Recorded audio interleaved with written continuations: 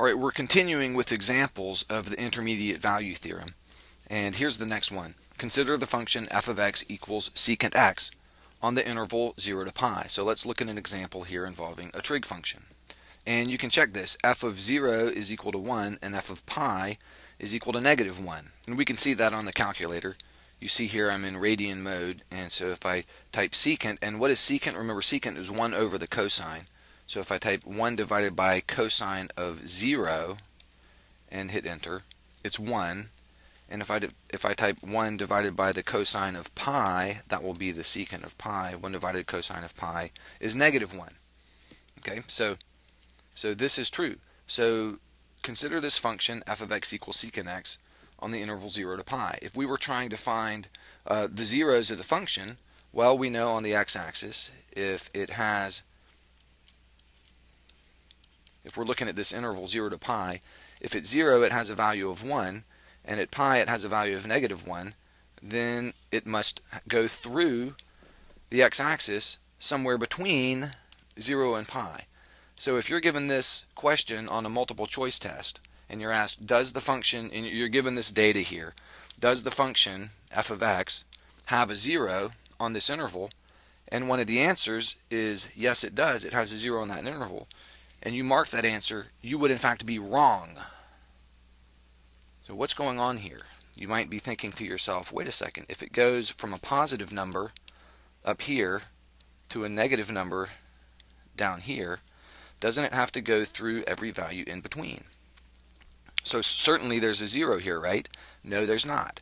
Remember, the intermediate value theorem only applies to continuous functions. And what does the secant function look like? Remember this. Here's your axes.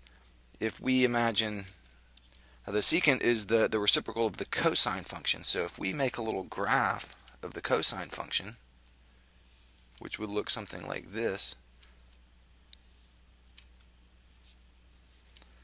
Okay, the secant is the reciprocal of the cosine function, and it looks like this. It has an asymptote here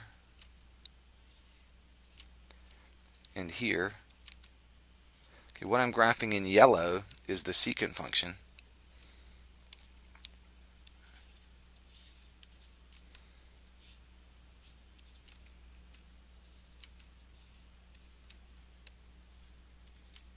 And this is an x value of pi right over here.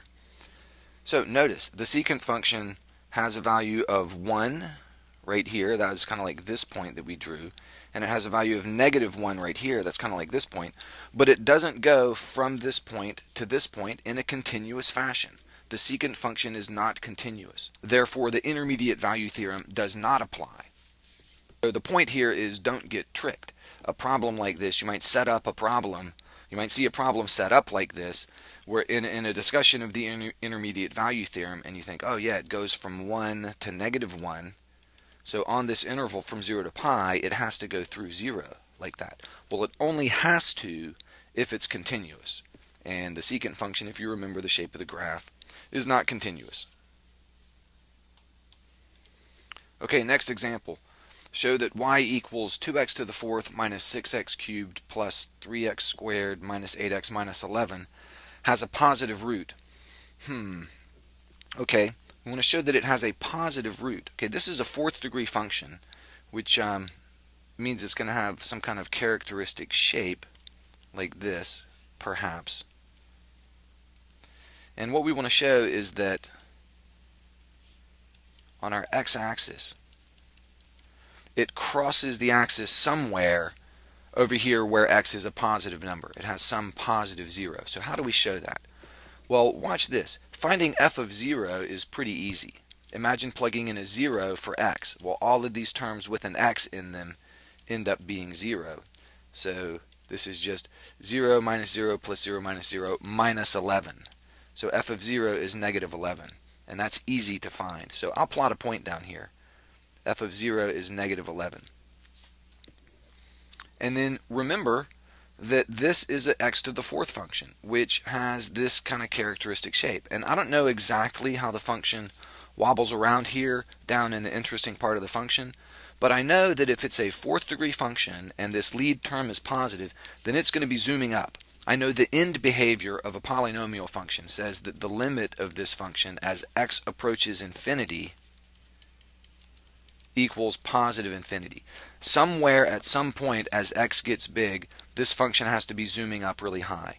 So if it starts off here at a negative number, negative 11, and it goes up here eventually to positive infinity, or toward positive infinity, then there must be some point out here somewhere where x is positive, where it has a positive 0.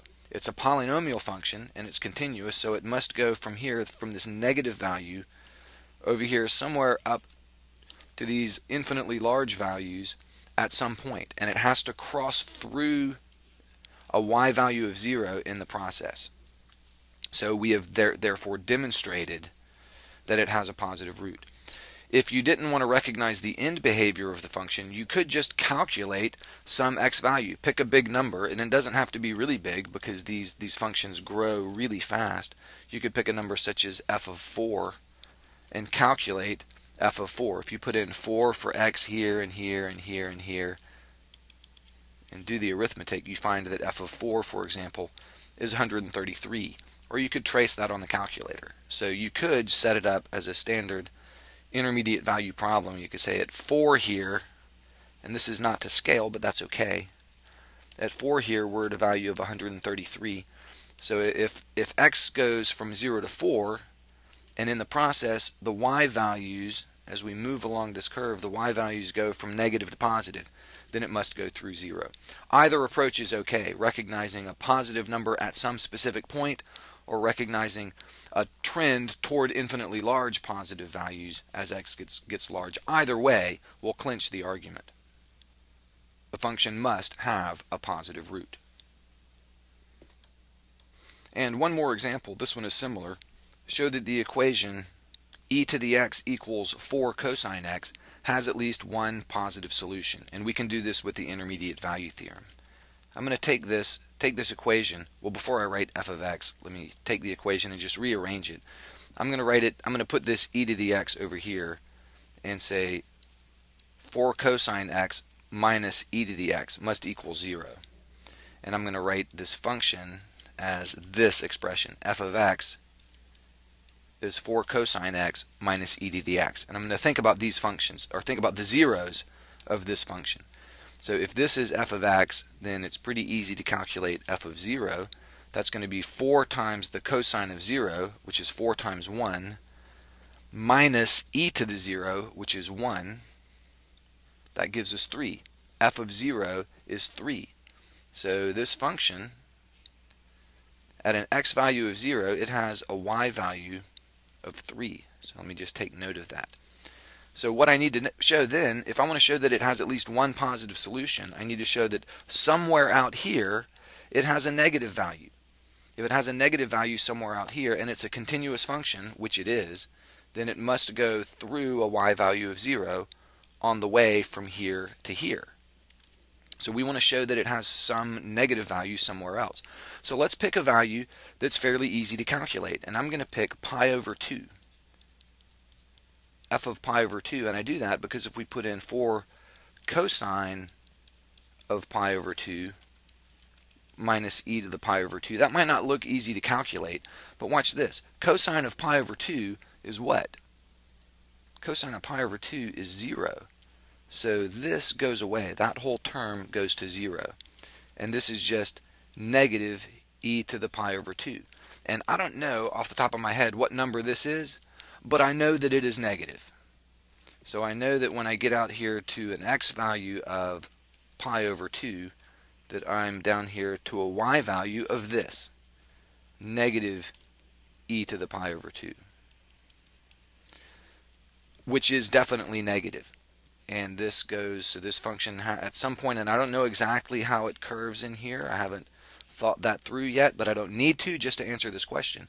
And going from here to here, going from this x value to this x value, you imagine moving along the curve from there to there, and it must go through all of the y values in between 3 and negative e to the negative pi over 2. So it must go through a y value of 0. There is a point, is an x value, somewhere in that interval where this function equals 0. which means that is the x value that satisfies this equation and would therefore satisfy that.